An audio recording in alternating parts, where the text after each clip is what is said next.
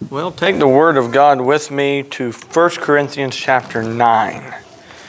1 Corinthians chapter 9, I believe we'll spend at least 2 weeks in this 9th chapter. We'll see how much we get covered tonight. I believe this is an extremely practical chapter, one that has been very helpful to me,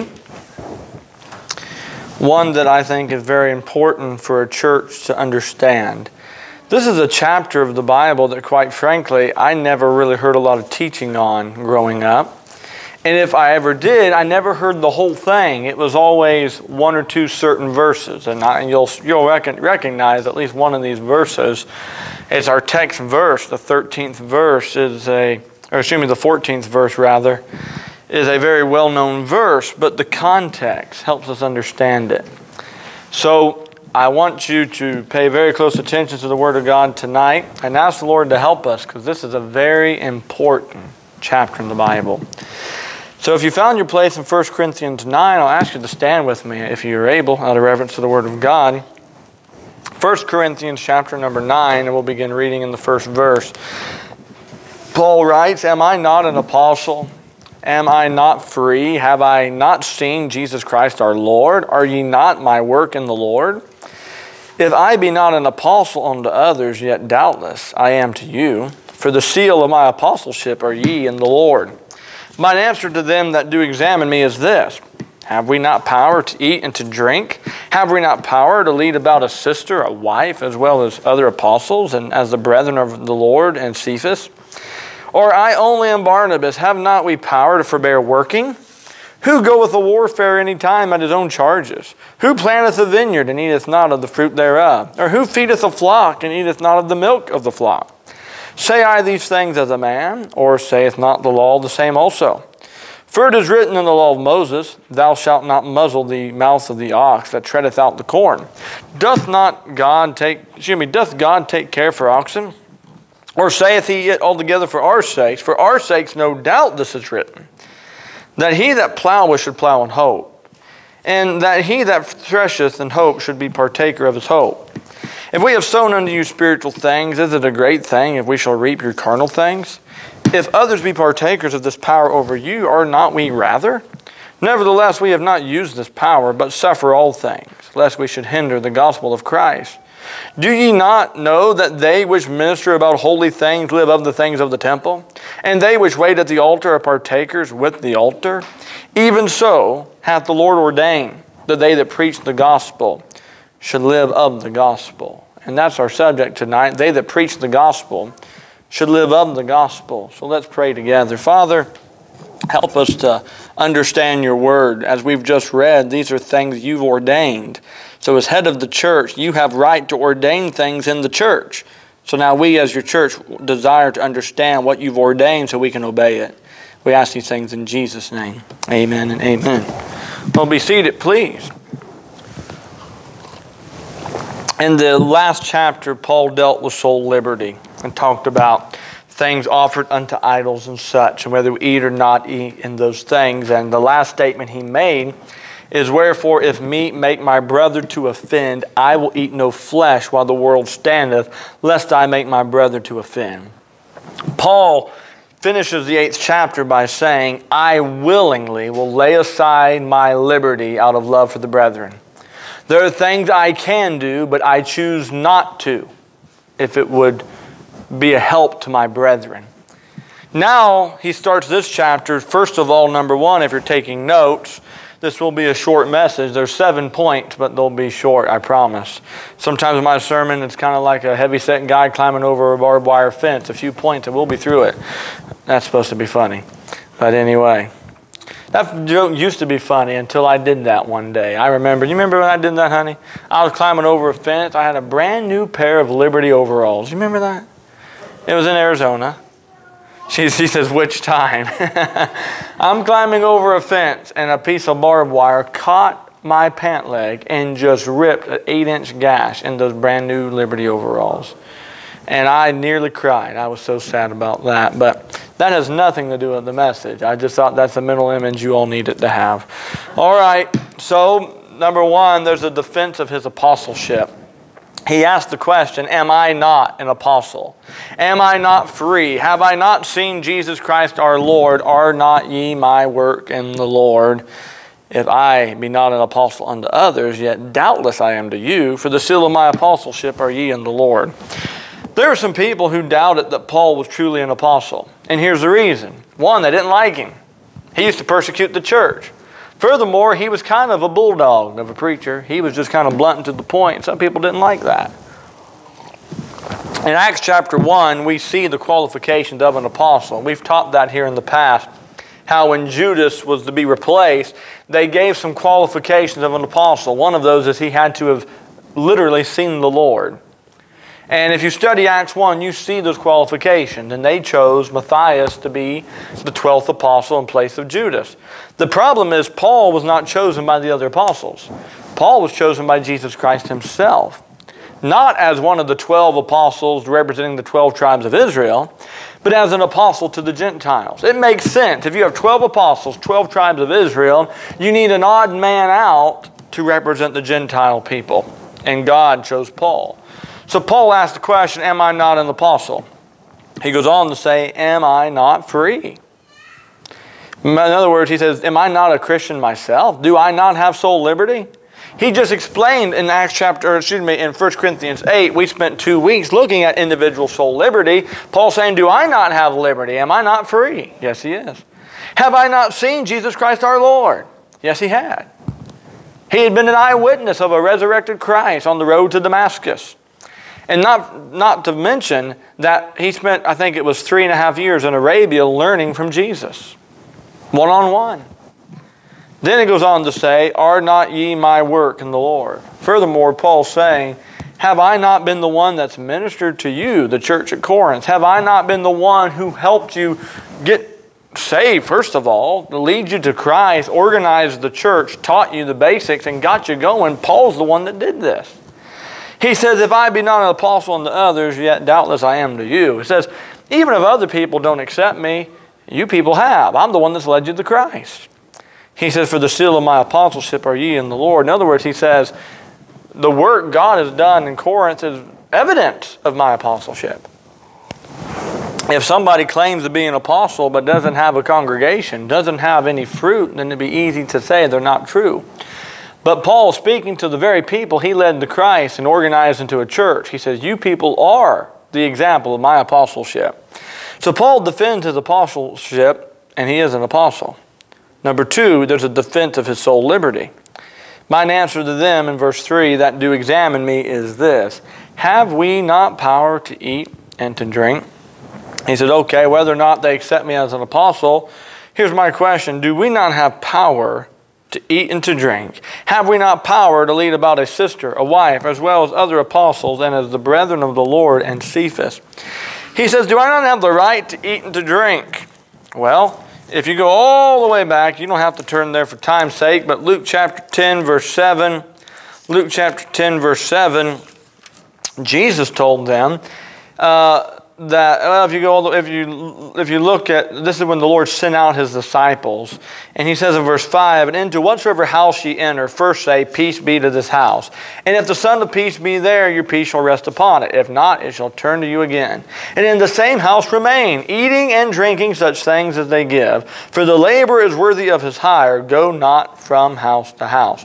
And into whatsoever city you enter, if they receive you, eat such things as are set before you. So the Lord sent his disciples city to city, house to house, said, you go there, and if people will accept you, by all means, stop, spend time with that family, lead them to Christ, and if they feed you, accept it, because you've earned it by ministering to them. So this meat and drink has to do with the work of the ministry. Paul's saying, do I not have the right to go about and to eat and to drink? And as I'm ministering to people, is it wrong that they're feeding me? This is one of the great debates in those early days as they were eating and drinking with Gentiles. Paul says, well, if I'm ministering to them, I'm going to have to eat with them. This is exactly what he's talking about. Some commentators I read argued this, but it makes total sense. Because in the 8th chapter, he's talking about eating meat offered unto idols. And he's saying, I won't eat meat at all if it causes my brother to offend. Now he's talking about if I'm ministering to people, leading them to Christ, and they feed me, Jesus said, whatever they lay before me, don't ask anything about it, just eat it. Accept it as a gift because you're working, you're ministering to those people.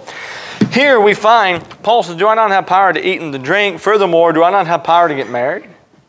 Paul's already explained to them. We've covered it already. Was that back in the 7th chapter? Where Paul says, I think it's better if people stay single. You can do a lot more for God single. But here he says, do I not have the right to get married if I want to? He says, the other apostles have. He mentions Cephas, that's Peter. He mentions Cephas particularly. Peter had a mother-in-law, so Peter must have had a wife. He even mentions the brethren of the Lord. These are the half-siblings of Jesus. I know the Catholics will tell you that Mary never had any other children. But the Bible mentions them by name. He had brothers and sisters. And they got married, so Jesus had nieces and nephews. This is just common sense. And you say, well, what if? Well, let's just pretend that Mary never did have any other children. Does that change anything? Not at all. It doesn't affect the gospel one bit. But yeah, it mentions them by name. So I don't know why they can't accept it. But needless to say, Paul's saying, do I not have the individual soul liberty to go about preaching to people? And if they feed me, I eat. And if they give me something to drink, I drink it. And if God gives me a wife, do I not have the right to get married if I so choose? He says, or I only and Barnabas have not we power to forbear working? So number 3, there's a defense of forbearing working. You realize Paul worked his entire ministry. Quick little Bible study. Look at Acts 18:3. Acts 18:3 it says, we see that Paul went to Athens. He found a Jew named Aquila and then his wife Priscilla. And it says, because he was of the same craft, he abode with them and wrought, for by their occupation they were tent makers. Paul stayed in the home of Aquila and Priscilla. Why? They all did the same kind of work. And they did some work together, building tents for people. Furthermore, the 20th chapter, here's what Paul said in verse 34. This is Acts 20:34. Paul says, yea, ye yourselves know that these hands have ministered unto my necessities and to them that were with me. Paul said, if I needed money, I needed something, I went out with my hands and earned it. This is while he's preaching. As he had need, he went out and did some work to earn what he needed. And in 2 Thessalonians chapter 2, 2 Thessalonians chapter number 2, here's what Paul says in the 9th verse. For ye remember, brethren, our labor and travail, for laboring night and day, because we would not be chargeable unto any of you, we preached unto you the gospel of God. He said, I worked day and night, and I didn't ask you people for anything. He said, I wasn't going to charge you. I was just working and providing my own need. I'll be honest, the more you study this book, the more you realize ministry has gotten away from this. There are a lot of preachers who will not work. They act like that they're entitled to be paid. And we're going to talk about in this verse, in this scripture, of how a pastor should be able to take some of the offering. But let's not forget, the guy who's writing this, most of the time didn't take any money from the church and worked with his own hands. There's an old joke of a preacher. They asked him how he knew he was called to preach. He said, I woke up on a Monday morning, I didn't want to go to work, and I was craving fried chicken. So I knew I was called to preach. He's trying to be funny, but that's actually pretty sad. A lot of people are in it for the income instead of the outcome. Not willing to work. The Bible says if a man won't work, he ought not to eat. Well, I would say if a preacher won't work, he ought not to preach. If he won't work, some can't, I suppose. But if he won't work, terrible thing. I feel like I kind of have the right to preach a little hard on that because I've never worked harder in my life than I have the last 3 or 4 years. I feel like I work harder and have less than I've ever had. And that's just America. That's just life right now. Everybody my age feels that. You're just working and you feel like you're not getting anywhere. And whether you're in ministry or not, that's just life, isn't it? And it's helped me because as I witness to people, they hear I'm a preacher, they think I'm a moocher, and then they find out I get up 4:30 in the morning, I go to work, I do those things. They're more willing to listen because they know I'm working. There's something important to be said about that. So Paul is saying here, Do Barnabas and I have not we the power to just quit working if we felt like we should? He didn't do this, but he said I could. He said I shouldn't have to work, but I have. It's an interesting thing. Paul even received support from other churches. We'll find in the next, I'm not going to turn there for time's sake, but in 2 Corinthians, the second letter he writes to them in the 11th chapter, the 8th verse, Paul tells them, I've robbed other churches not to charge you. Paul acted like he was stealing from other churches to take their offerings when he didn't take money from the church at Corinth. He ends up almost regretting not taking anything from the church at Corinth. He words it as, I've robbed other churches to help you for free. That's 2 Corinthians 11:8. Philippians 4, we understand Paul received support from the church of Philippi. The church of Philippi, he told them, he said, I have received once and again your care to my necessity from Epaphroditus. He said, now in the beginning of the gospel, no other church communicated with me, such as giving and receiving as ye only. The church in Philippi sent money to help Paul. And there's nothing wrong with that. Nothing wrong with churches helping other churches. Nothing wrong with that. The problem is when one church feels entitled to receive help. You realize, and it happens all the time, I get more calls from people wanting money from this church than I've ever had in ministry. Almost every day. I get an email, a phone call, something, somebody wanting money. People in the community, other churches, missionaries, those things. And you can't always do it. You just can't. But there's nothing wrong with helping. Nothing wrong with giving as you have. And I'm getting ahead of myself a little bit. But Paul is saying, I have the right not to work a job. Now he describes why. And going on. There's some principles. Number 4, there's some principles we must understand. Look at verse 7. Who goeth to warfare any time at his own charges? I mean, how much sense would that make? I know some of you have served in the military. What if you went to join up and they said, all right, you're going to join the military, you're going to fight for your country, you need to donate $800 a month to the Army, you got to buy your own boots, buy your own uniform, buy your own ammunition. That wouldn't make any sense. You're going to serve, so the country provides the means for you to serve. This is just a philosophy that we see in the military. Who goeth to warfare at his own charges? Or who planteth a vineyard and eateth not of the fruit thereof? How many of you have planted a garden this year of any kind? Anybody plant anything? Tomatoes, anything? Nobody, really? Did you? Anybody? They did? Okay. This is the first year we haven't in a while. I told her next year we're going to plant some tomatoes. She planted some blueberries and blackberries back here to grow along the fence in the back. But they just got planted. It'll be a while before. But I guarantee you something. We planted blueberries and blackberries back here. And I guarantee you, when they start producing fruit, we're going to partake. Right? If you plant a vineyard, you're going to eat some grapes, aren't you?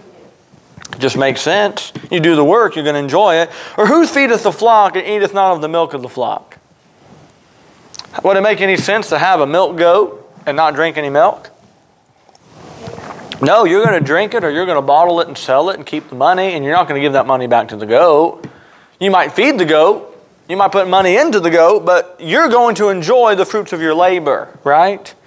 This happens in everything of life. Paul says, saith I these things as a man, or saith not the law the same also? So there's principles we understand, but then number 5, the law of God says this. I love this scripture, Deuteronomy, and I'll show you why I love it. You guys might actually laugh at this. This might be one funny thing I say that y'all laugh at, because I chuckle about it every time I read this. Deuteronomy 25, verse 4. Deuteronomy 25, verse 4, it says, Thou shalt not muzzle the ox when he treadeth out the corn. Paul quotes that when he says, Thou shalt not muzzle the mouth of the ox that treadeth out the corn. In other words, you have an ox, and this ox is hooked up to a corn mill. And he's got this yoke about him, and he's turning this mill in circles, and those rocks are grinding the corn, and they're turning it into grain. Well, God told Israel, if you have an ox that's walking in circles and laboring to tread your corn, you're not allowed to put a muzzle on him that prevents him from reaching down and eating some of the corn that he's working. That if the ox is walking in circles working, he has earned the right to eat a little bit, not talking about eating all of it, eating a little bit of the work. And the question is, does not God care for the oxen? And here's what's funny. God's comparing the preacher here to a dumb old ox. You're yoked up, you're tied up, you're walking in circles, doing the same thing over and over and over and over again. That's all a preacher does. We read a book that you have at home with authority telling you what you already know over and over and over again. If you think about it, it's a little bit depressing. If you think about, as a pastor, I try not to think about that a pastor's job is no different than an ox. Does the same thing over and over and over and over again. And the Bible principle here is, if the ox is working, he's allowed to take some of it. Does not God care for the oxen? Furthermore, is the apostle, is the preacher of the gospel any different than the ox? He says, or saith he it altogether for our sakes. Paul's saying God put that little thing in there about the ox, not just to take care of the oxen, but he did that for us too. He says, for our sakes no doubt this is written, that he that ploweth should plow in hope, and he that thresheth in hope should be partakers of his hope. Tomorrow morning I'm going to get up and I'm going to go to work. And I'm going to work every day this week. And I'm hoping to get paid next Thursday. I expect that because I'm going to work. You work, you expect to get paid, right? Paul says, I'm plowing in hope. As an ox plows and works in hope, he should be a partaker of the hope. So the law of God even requires that if somebody is working, the labor is worthy of their hire. I don't think I wrote that verse down, but that's a quote that's in the Scripture. The laborer is worthy of his hire. That was, I believe the Lord said that in that Scripture we read a bit ago, where He said that they put food before you eat it because the laborer is worthy of his hire. You go and minister to people, accept it. As a preacher, I've gone to people's homes and had Bible studies and ate with them and ministered to people. And I remember, well, it wasn't very long ago, we were somewhere. I don't remember where it was. It all runs together anymore. But I was preaching somewhere, and a little girl walked up and handed me like 35 cents. Remember that? 35 cents. That's just such, I still have it. I haven't used it. I just still have it. And it reminds me how God will give us even the little things we need. I've also had $10,000 checks placed in my hand. What's more important? They're equal in the eyes of God. God blesses His servant. He provides the needs of His servant, and one is not greater than the other. In fact, the man who wrote me the $10,000 check, he might himself say that little girl with the 35-cent offering, and may even be more precious because it came from a sincerity of a youth. You see, the law of God requires they that preach should live of it. Furthermore, there's more scriptures. Number 6, there are further scriptures and principles. Look at verse 11. If we have sown unto you spiritual things, is it a great thing if we shall reap your carnal things? So Paul says, if I'm ministering about spiritual things, is it really some great thing if we take some carnal things? When we say carnal, we're talking about fleshly things, the things of this life. You know, the preacher doesn't get paid by heavenly blessings from the church. He gets earthly blessings from the church. You guys have heard the story of the old cowboy circuit riding preacher. He rode into town on a beautiful black horse. Beautiful horse. The preacher's suit is threading apart and frayed and coming apart. But man, the horse, his coat was shiny as a beautiful horse. One of the ladies in the church said, "Preacher, how come your horse looks so good and you look so poor?" He said, "Well, because I feed my horse, but the church feeds me." It's a funny joke, but it does prove the point. It does prove the point. He says, if we've sown you spiritual things, is it a great thing if we shall reap your carnal things? And then he says, if others be partaker of this power over you, are not we rather? Did you know each and every one of you have bill collectors that you have to pay? Your power bill, your water bill, your gas bill, your internet, your phone bill. Whatever you have, there are many, many things in your life that have power over you. A power to take from your pocketbook. That's life. There is always somebody reaching into your pocketbook, and you're getting something in return. It's power, it's water, it's gas, it's food, it's something. You're getting something. I know it doesn't go as far as it used to go, but it goes somewhere. And it goes very quickly, doesn't it? Somebody said my fuel bill now looks like my grocery bill. My grocery bill looks like my Costco bill. My Costco bill looks like my mortgage. And that's the truth of inflation, of where we are, but that's the truth. People have power over your money. And Paul says, is it wrong that we do it too? But then he says something interesting. He says, nevertheless, we have not used this power, but suffer all things lest we should hinder the gospel of Christ.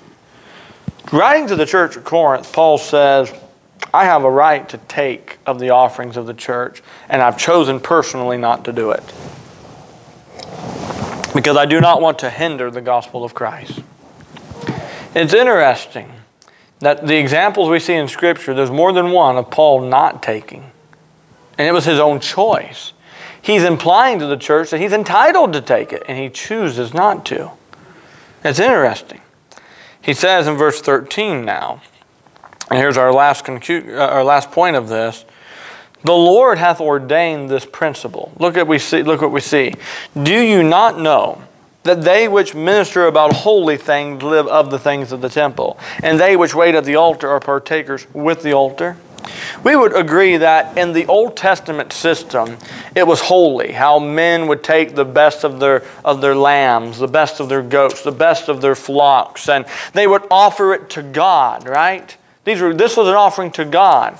But in this offering to God, these men, whom God hath ordained as priests, would partake in the offering to God. If you read Leviticus 6, we won't read the whole thing. But listen to some of this out of Leviticus chapter 6. And the Lord spake unto Moses, saying, command Aaron and his sons, saying, this is the law of the burnt offering. It is the burnt offering. Speak unto... I went too far. Because of the burning upon the altar all night unto the morning, and the fire of the altar shall be burning in it. And the priest shall put on his linen garment, and his linen breeches shall he put upon his flesh, and take up the ashes which the fire had consumed with the burnt offering, and he shall put them beside the altar. And he shall put off his garments, and put on other garments, and carry forth the ashes without the camp into a clean place. And the fire upon the altar shall be burning in it, and it shall not be put out. And the priest shall burn wood on it every morning, and lay the burnt offering in order upon it, and he shall burn thereon the fat of the peace offering. So we're reading the priest worked very hard, isn't he? Working very hard, cleaning up the ashes, putting on his work clothes, and doing these things. Verse 14, this is the law of the meat offering. The son of Aaron shall offer it before the Lord, before the altar.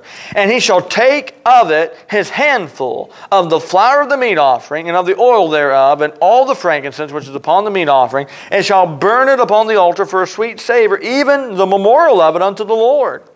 So where is this offering going? It's going to God. And the remainder thereof. So after it has gone to God, there's some left. And the remainder thereof shall Aaron and his sons eat. And the unleavened bread shall be eaten in the holy place. And in the court of the tabernacle, the congregation, shall they eat it. And we're not going to read all of Leviticus 6. But you're reading the law of God, and you know what you'll find? That the priests, when they would offer to God, they would eat some of it. They would eat some of it. Why? Because they're working. They're working for God. The priests did not work for Israel. They worked for God. Here's the greatest damage, I believe, that's happened in American churches. Not just American, worldwide, but in modern day churches. Pastors have become employees of the church. The average church has a set salary for the pastor. They have rules he has to follow, and they have all these boundaries, all these things, and the preacher is treated like a hireling. Paul said, I would rather not get paid at all than to hinder the gospel of being a hireling. Paul is saying, what the Lord hath ordained is, just like they that ministered of the things of the temple partook of the things of the temple, that the Levites took some of the offering, and so should the preacher. This is in the Old Testament system. This is how God orchestrated it way back in Moses' day, that the priests would take some of it. They would live of the holy things of the temple. Again, I know a lot of guys have tried to solve this issue of how should the pastor be paid. And I even have friends that do this, and I'm not against them, but I do believe this is not the best way. We have an offering box in the back. They have one that says church, one that says pastor. And you, the people, as you're tithing, choose, do you give it to the church or give it to the pastor? And that puts responsibility on you to make a choice that's really not fair. The biblical model I see is you just give it to the Lord by giving it to the church, and after the church bills are paid, after God's work has been done, and anything that's needed for the work of the Lord has been taken care of first, the preacher takes some of it. The percentage makes sense according to the temple. And it works in the church age as well, because Matthew 10:10, it says this. Matthew 10:10, Jesus is giving his instruction. Oh, this is the scripture I mentioned earlier. He has given them instructions about going out, and he says, take nor scrip for your journey, neither two coats, neither shoes, nor yet staves, for the workman is worthy of his meat. In other words, he said, you go out and do my work, and I'll make sure you have something to eat. I'll provide your needs. Here's what happened in the church. Just like they that ministered of the things of the temple, which wait at the altar, are partakers of the altar. Notice this, not everything that was given to the temple went to the priest, but the priest took some of it. There's the emphasis, some of it. How much did they take? Well, it depended on how much came in. There's really no set amount. However much came in, they took of some. And if nothing came in, they didn't eat. But guess what? Something always came in.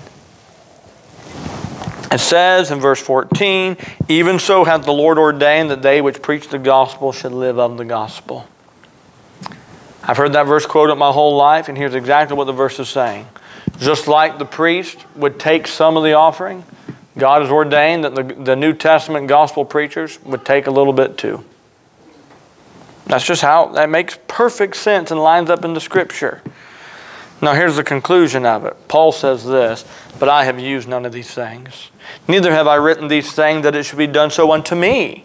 For it were better for me to die than that any man should make my glorying void. For though I preach the gospel, I have nothing to glory of, for necessity is laid upon me. Yea, woe is unto me if I preach not the gospel, for I do this thing willingly. If I have a reward, but if against my will dispensation of the gospel is committed unto me. In other words, here's what Paul's saying. He said, I haven't done this. I haven't always taken some of the offering because I preach the gospel whether I'm paid or not. For woe is me if I preach not the gospel. Necessity is laid upon me. I must preach the gospel. Paul says, I'm not writing this to you because I feel like I deserve it. I'm writing this to you for you to understand this is how God intended the church to function. So why am I preaching this? Well, because we're going verse by verse through Corinthians, and here we are. This is not my way of saying that I need a raise. This is my way of explaining to you, here's where we get our principle. Our church already has this understanding that every month that goes by, after the bills are paid and after everything's covered, whatever's left in the church bag, I will take some of it. Now, how much do I take? Often I don't take anything because not enough's there. A good shepherd, a good pastor is going to put the needs of the church first and the work of the ministry first. And if there's nothing to take, there's nothing to take. Just like Paul, I can say, I have worked with my hands, laboring for the needs of my necessities and my families. But I intend to keep working and doing that until I no longer have to. Or as I heard one preacher say, you work as a pastor as long as you can. When you get to the point that the church has grown and there's more work than you can handle, then you stop working a physical civilian job. I can't think of the right word. Civilian's not the right word, but a secular job, and just focus on the church. I pray the day comes that I will just completely live of what comes into the Lord's offering box. We're just not there yet. But here's what I do. I have zero guilt at all of living of the gospel. I am doing that here already. We live in the church meeting house. We live here. Why do we live here? This is the Lord's house. My kids know that. You ask my kids, hey Leland, where is he? Is he in here? He's in the other room? He's laying down. If I ask Leland, whose house is this? You know what he always says? It's Jesus. The other day there was trash in the yard, and he'll say, Dad, somebody threw trash in Jesus' yard. They know whose house this is. They know it's not ours. But just like the priest lived of the things of the temple, we live of the things in the church. The Lord had provided a van. Somebody gave a van to the work of the Lord here. Now, for paperwork, we put it in my name, just because you can't put the title of a vehicle in the name of Jesus Christ, unfortunately. But I'm a steward of the church. I am responsible for the church. I know that's not my van. But I am a caretaker of it. It belongs to Jesus Christ. And I use that van to pick up people for church, to use it for the work of the Lord, but I also drive it to take my family to the grocery store and to do those things. Why? They that preach the gospel live of the gospel. If the church here has a need, I'm going to work with my hands to try to help meet it. And when the church doesn't have a need and we have abundance, I'll take a little myself.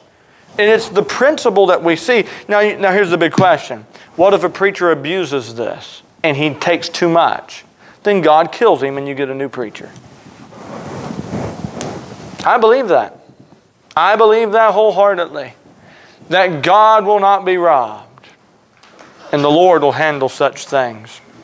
Now, we practice this. This is true. I don't mind working. I say I don't. I pray the day comes where I won't have to work. I've told my boss this. I said, I'm going to work as much as I have to right now. My goal is, as soon as possible, I'll go to part-time and less and less and less and phase out as the Lord grows the church, as He grows it. And when those days come, I will have zero guilt taking more out of the church and having to work less. But until that day comes, like Paul, I'll say, I have worked with my hands to meet the needs of my family. And when I can, I do take of the things of the church. But I want the church to understand this is not some crazy idea that Bobby Johnston came up with. It's all right here in the Word of God. It's exactly how the Lord ordained the church to operate. The day that preach the gospel should live of the gospel. And it's a wonderful thing. I'm grateful the Word of God has this in here this way. So just remember, your pastor's an ox. He's an ox. I'm just working, we're going in circles, doing the same thing over and over again. From time to time, I'll take a mouthful out of the corn that's on the ground. But only if I'm working. Only if I'm laboring. That's the key. The work. Last verse I'll read, and this is the conclusion. Oh, I did not write it down. I did not write down the reference. But it's in Timothy, I believe. That the Bible talks about they that labor in the word are worthy of double honor. That those that are working are to be compensated. But only those that are working. I believe it wholeheartedly. If a man doesn't work, he ought not to eat. He ought to work. We all have work to do. But the Lord hath ordained that they that preach the gospel shall live of the gospel. And what a wonderful thing that is. Next week, Lord willing, we'll continue with this thought. We're picked back up where Paul says, necessity is laid upon me if I preach not the gospel. Let's stand for prayer and we'll close tonight. Father, thank you for your word. Thank you for these truths of the Scripture. Help us to learn from them and understand them and be obedient to them. Father, we're grateful. You have provided every need of this church. We have no debt. We have a van we can use for your glory of picking up people. The bills are paid. We owe no man anything, and we give you glory for that. And we ask that you would continue to meet the needs. As this building has needs of repair, we trust the Lord to repair them because it's His house. As your servants have need, we trust you to give us the strength to work or the means to provide the needs. In all these things, we simply desire to be your servants and to trust you for our provision. But help us all to be obedient and good stewards of what you've entrusted to us. You've entrusted this church with many things, and we need to be good stewards of them. And it is required in a steward that he be found faithful. So help me as a steward of this congregation to be a faithful steward. And woe is me if I preach not the gospel. Help me to be a faithful steward. Help all of us to be faithful stewards. Dismiss us with your blessing. Give us safety on the road. Bring us back at the next appointed time. For we ask these things in Jesus' name.